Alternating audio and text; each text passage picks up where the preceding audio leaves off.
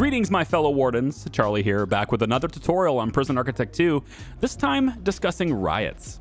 When you've totally lost control of your facility and the prisoners turn to violence, how in the world do we deal with them? Well, first, let's talk briefly about what causes riots, because the best way to deal with this event is to not let it happen in the first place. Riots typically occur when enough prisoners in your facility feel that their needs are sufficiently neglected for far too long. They get angry when they aren't permitted to eat regularly, for example, lashing out for the sake of their own survival, or when the security in the prison is so strict that their basic comforts are feeling too far out of reach. If your prison is having a riot starting, there's a good chance that a persistent issue has been present in your prison for quite some time now, and there are now enough prisoners who are just sick of dealing with it. At the bottom left of your user interface, you'll see the frustration meter. It's a measurement of how hot your prison is right now. And no, I don't mean temperature like the weather. Prisoners will get frustrated when their needs are not sufficiently met, and on an individual basis, this is totally normal and often an unavoidable thing that will happen in your prison. I mean, think about how often a violent prisoner would miss meals or fun time in the yard when they're constantly being thrown in the shoe. It's unlikely that you'll ever have 100% of every prisoner's needs met. However, riots don't just happen because one or two inmates aren't getting their way.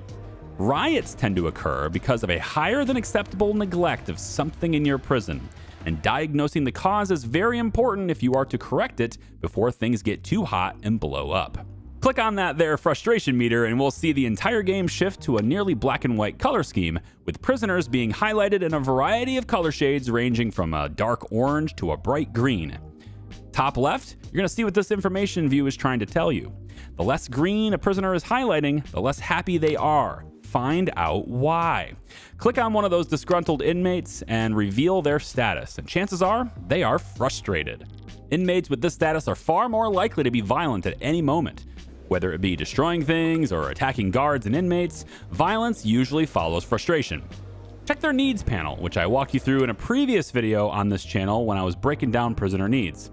It's very likely one or more of these needs are not met well, and remember, not all needs are as important to fulfill consistently, so the ones that are more essential are likely to piss them off more when they're not met.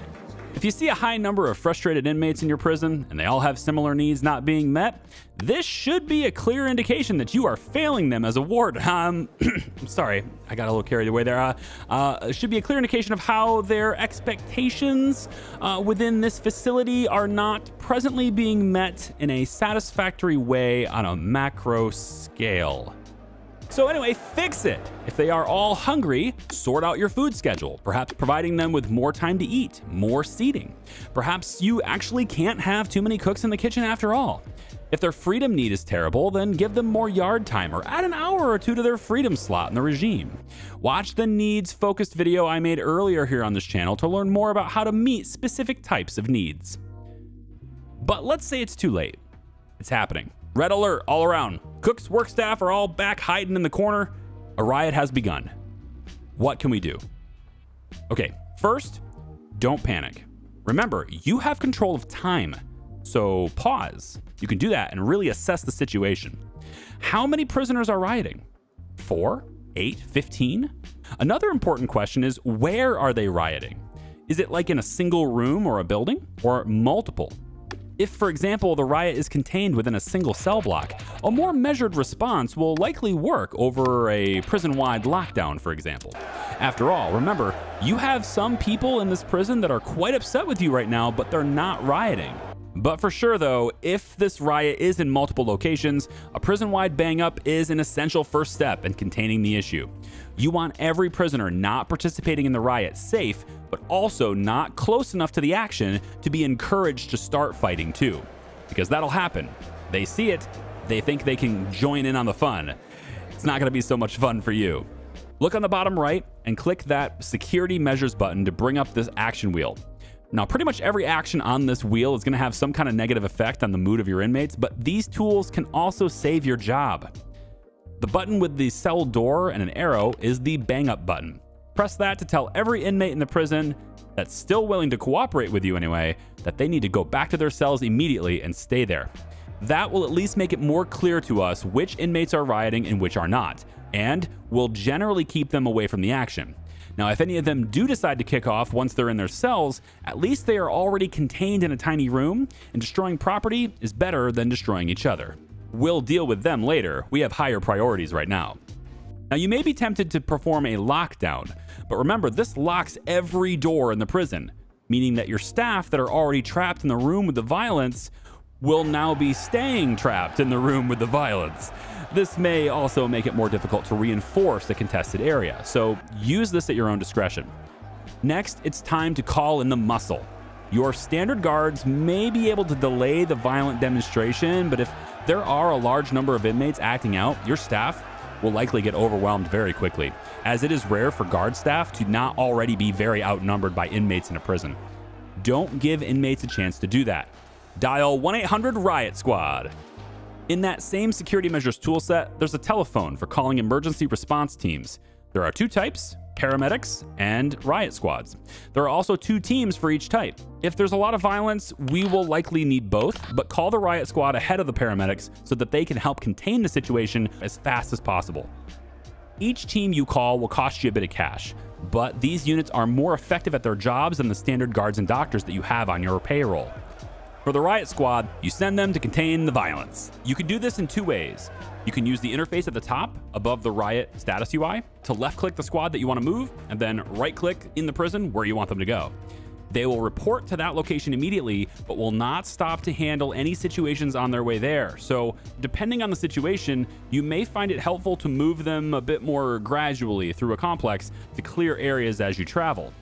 The second way, and this is most likely the way you'll be using, especially once things get chaotic, is to just right-click on a location anywhere that you're looking at and use this wheel that pops up.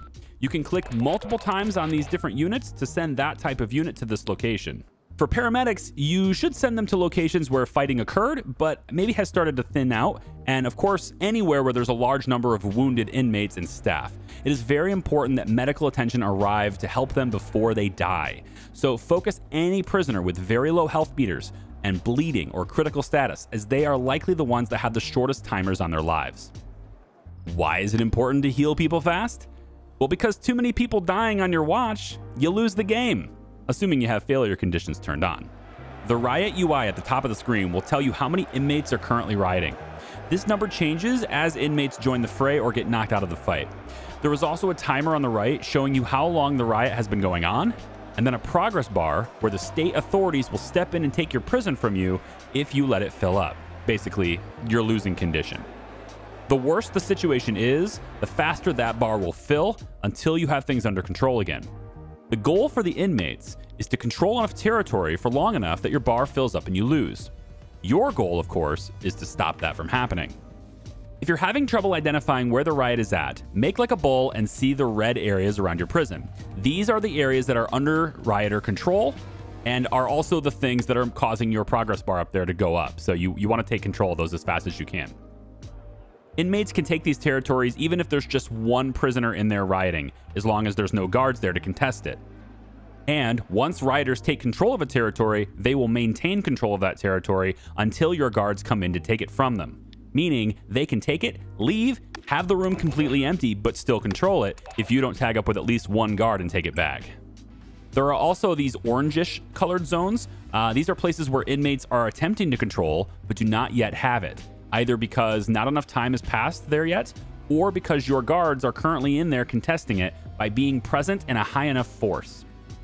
Rooms without any color shading at all aren't necessarily safe, they just aren't being threatened with a takeover at this time and are not contributing to your lose condition right now. Even with these tips though, it's not guaranteed that you'll be able to handle a particularly nasty situation without going over the death threshold for failure. Sometimes you just screw up too much to bring it back on track. And that's what lawyers are for. If your prison doesn't have a lawyer of its own, consider getting one before it all hits the fan. And if you did have the foresight of legal protection, you're in luck, because lawyers know how to get you off the hook, assuming you have the money to pay for it.